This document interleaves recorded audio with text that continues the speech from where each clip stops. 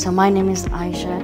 I'm 27 and I'm currently on my last year of level 3 art and design. So I have a condition called spina bifida. That means I have a hole in my spine from birth. I have very limited feeling in my body, only from my waist down. So I use my wheelchair every day.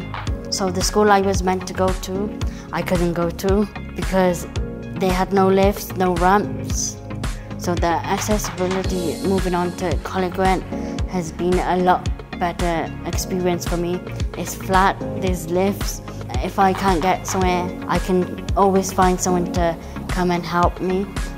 What I like most about my course is everyone around you is friendly and very supportive.